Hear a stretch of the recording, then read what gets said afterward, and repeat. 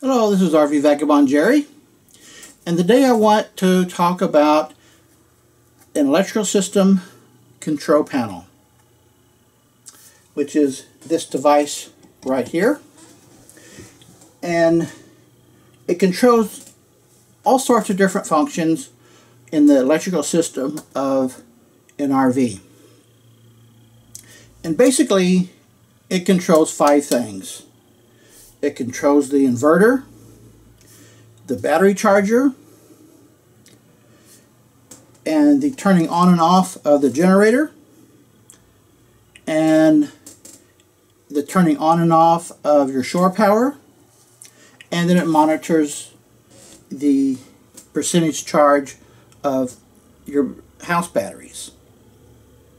So this device here I recently had installed.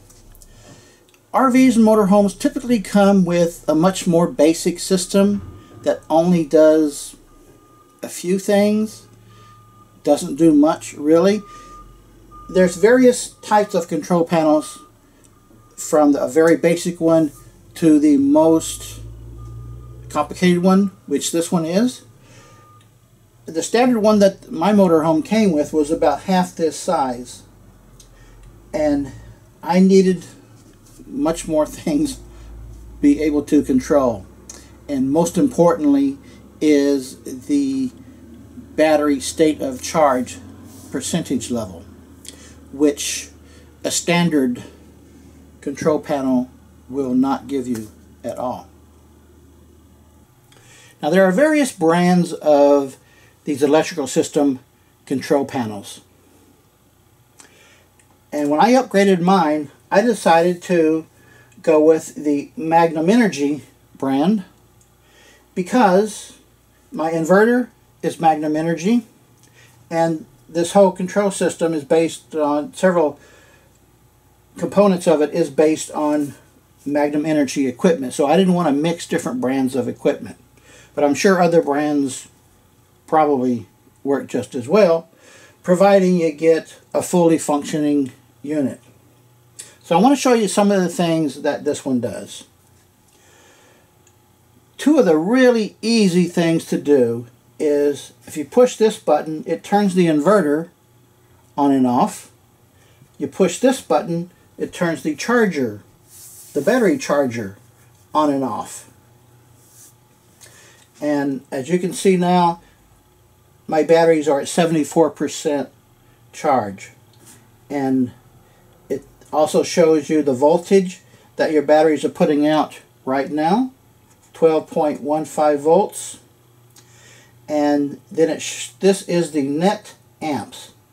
This is the difference between amps going into the batteries when they're being charged, netted out with the amps coming out of the batteries powering your equipment.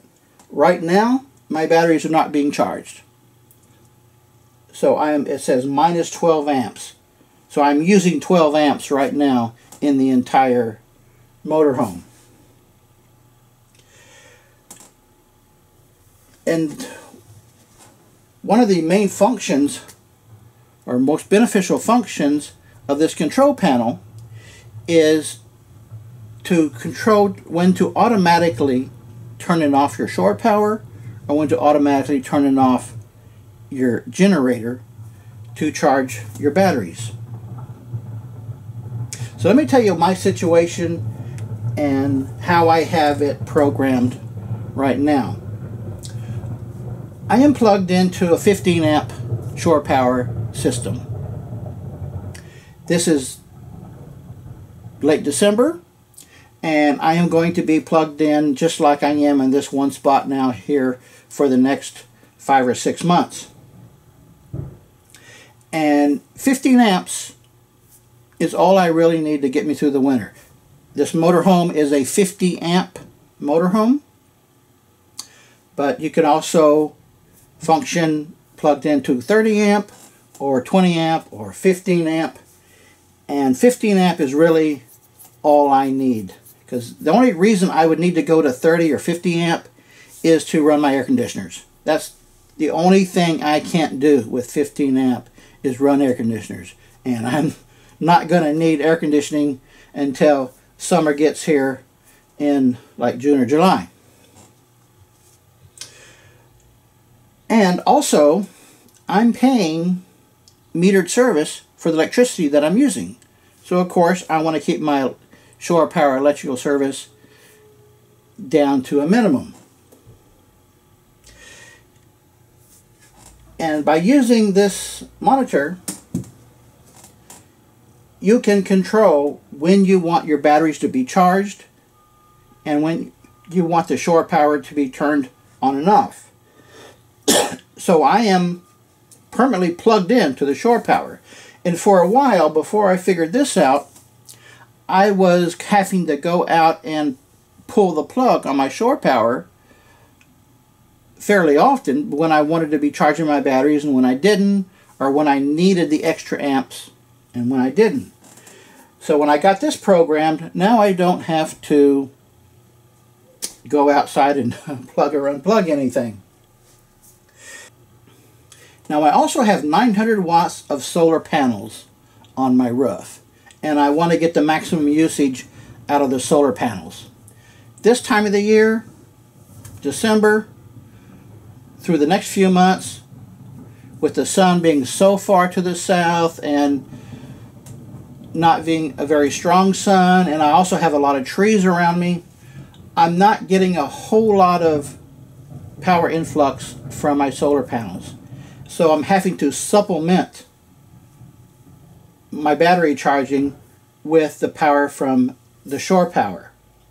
Now in the summer, I wouldn't need to do that because in the summer, the solar panels will charge my batteries up to 100% every single day without any boosting.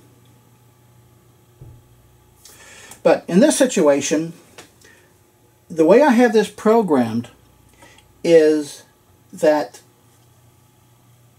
when my battery state of charge goes down to 50%, it will then turn on the shore power that is connected, and then it will start charging my batteries.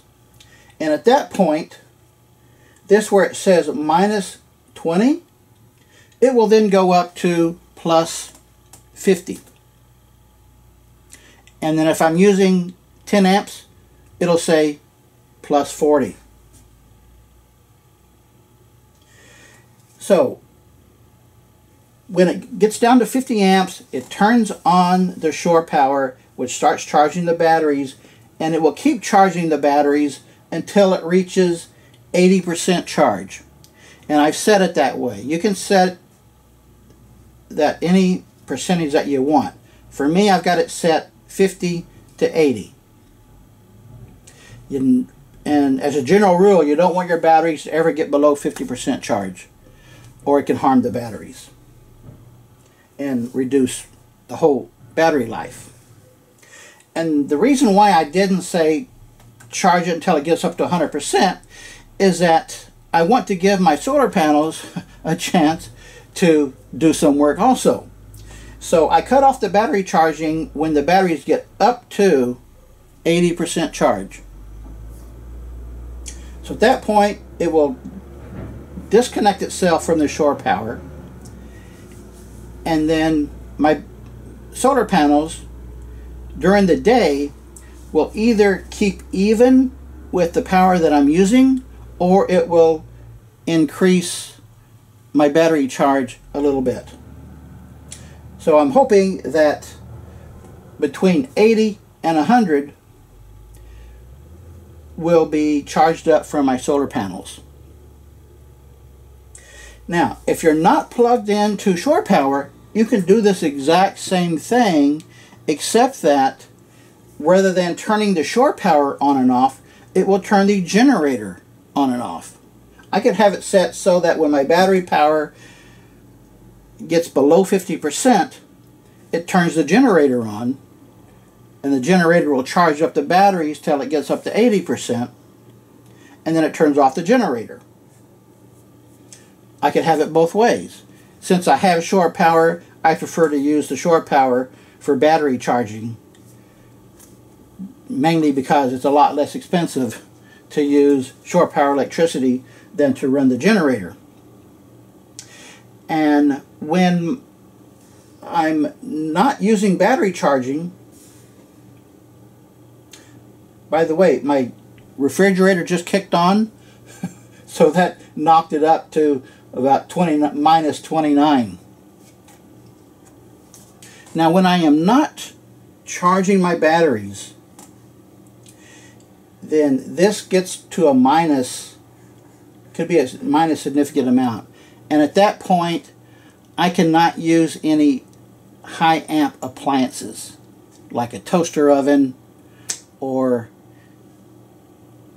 anything that is some of my kitchen appliances that is a high amperage type appliance. Or I could go over the power that I have available amperage wise, and it would trip one of my breakers. So when I do need to use a high power appliance while I'm not charging my batteries, meaning I'm not accepting power from the shore power, then I'll turn my generator on, just for a little while that I need to do my cooking running high amp appliances, which is okay, because you should run your generator once or twice a month for a half hour or so to do what they call exercising the generator. You don't want to go a whole month without using your generator, or even a longer period of time can actually do some or cause some problems with the generator. It's just like if you have a car sitting in the garage and you don't drive it for months at a time, when you try and start it up, it's probably not going to start. You're going to need to service it just to get the thing started. Same thing with the generator.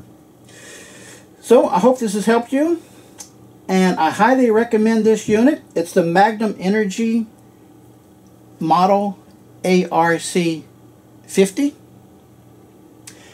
And to have the battery monitoring like this, where you get the percentage, you also have to install a battery monitor, which is just a small little box that is installed next to the batteries in the outside compartment. And then if you want to have it control the generator, you have to have an extra little thing installed that is called a gen set. It's a feature that I don't have because I don't have any intention of using this to control my generator. I'd rather do my generator starting and stopping manually. But if I wanted to, I could add that little extra feature to it. I just have to buy a little extra device and connect it in. So I'm very happy with this Magnum Energy ARC50 and the Magnum Energy battery monitor. And like I said, there are other brands of equipment that do the same thing. So if you have a very simple inverter control panel that doesn't do what you need, then I highly recommend that you upgrade to a better unit like this. Good day, folks.